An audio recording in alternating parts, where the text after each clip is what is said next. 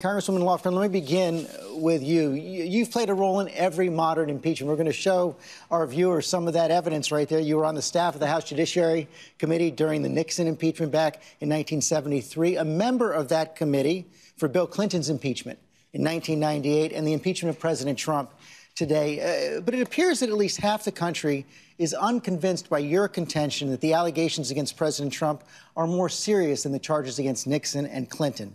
Make the concise version of that case.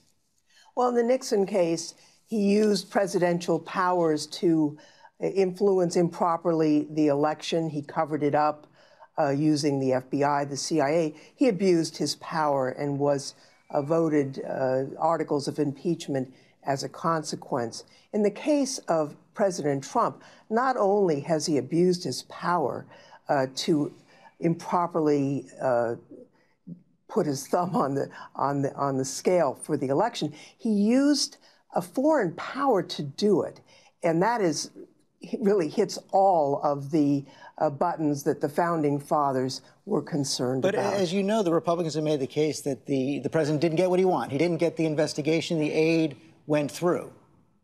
Well, the aid was suspended for a while. As a matter of fact, people died while it was suspended. But he did use that power to get that end, and it's not over. I mean, he is using agents to get improper things done, to try and tar his opponent. And Rudy Giuliani, his agent, is in Ukraine meeting with KGB-trained people today. This is an ongoing threat to the national security. The president said yesterday that he's going to take a report from Rudy Giuliani. Rudy Giuliani is going to report to the Attorney General. Well, that's very interesting. But the fact that Mr. Giuliani, Mr. Sondheim have acted to try and pervert the national interest to the personal interest is of tremendous concern. It's an ongoing threat to the national security, and it's abuse of power that needs to be dealt with, really. It's depressing, honestly. I wish the president's behavior had been better. You didn't think the Democrats should move to impeach based on the Mueller report. Does that mean you're against including evidence laid out by Mueller on possible obstruction of justice in these articles of impeachment? My personal view is we should proceed only on those items where we have direct evidence. And there is a lot of direct evidence relative to the abuse of power in Ukraine and the Russians, relative to the Biden investigation. The Mueller report is a report.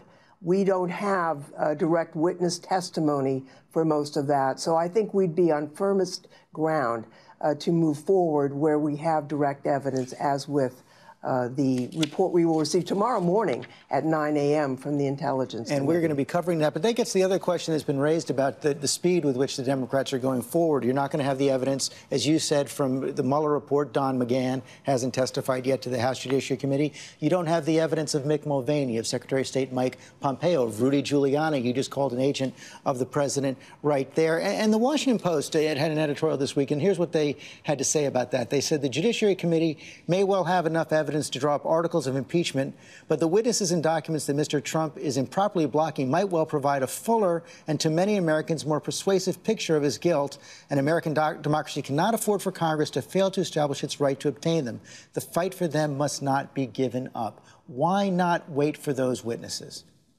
Well, the president has improperly withheld those witnesses. The idea that there's absolute immunity, that's preposterous. There's no basis in law or in the Constitution for that. I'm mindful that the last time we fully litigated that claim, it took 18 months. So to allow the president to engage in frivolous appeals so that the appeals extend beyond his term of office really is not what the Constitution provides. The Constitution says that Congress shall have the sole authority when it comes to impeachment. And so the question is, with the evidence we have, can we make a sound conclusion? I think we can, but when we get our presentation tomorrow from the Intelligence Committee, I think all of us will have a chance to say, all of this direct evidence, can we reach a conclusion and move forward as our responsibility under the Constitution provides? And I think the answer is likely yes. Back in 1998, you warned Republicans against undoing, that was your word, a free election expressing the will of the people. Here's what you had to say. You will set the dangerous precedent that the certainty of presidential terms, which has so benefited our wonderful America, will be replaced by the partisan use of impeachment. Future presidents will face election, then litigation, then impeachment. Republicans are echoing that argument today. They're saying that's exactly what has happened. Well, what I should have said, and I think I did say throughout the Clinton impeachment, was first you need a high crime and misdemeanor. Lying about sex is not an abuse of presidential power, maybe husband power, and certainly Trump has done the same thing when it comes to Stormy Daniels and Karen McDougal. We're not proceeding on his lies about his affairs. That has nothing to do with the abuse of presidential power any more than it did in the Clinton administration. Here we have an instance, as we did with Nixon, of abuse of the power that is vested in the president. And the founders were very concerned that the president that they had created in the Constitution had enormous powers. And if unchecked, if use of that power was made to subvert the constitutional order, there had to be a remedy. And that remedy was impeachment. Finally, I do want to ask you about this shooting in Pensacola, the Pensacola Naval Base on Friday by that Saudi national. And FBI is still investigating whether or not it was a pre-planned terrorist attack, whether or not there were accomplices. But in the wake of the shooting, does the United States need to be rethinking our relationship with Saudi Arabia? Well, I have a lot of concerns. We have, they murdered a U.S. person who was a reporter for the Washington Post, murdered and dismembered that reporter. And we've never gotten accounting for that. So, yes, there are a lot of questions about Saudi Arabia. Congresswoman Lofgren, thanks for joining us this morning. Thank you. Hi, everyone. George Stephanopoulos here. Thanks for checking out the ABC News YouTube channel. If you'd like to get more videos, show highlights, and watch live event coverage, click on the right over here to subscribe to our channel. And don't forget to download the ABC News app for breaking news alerts. Thanks for watching.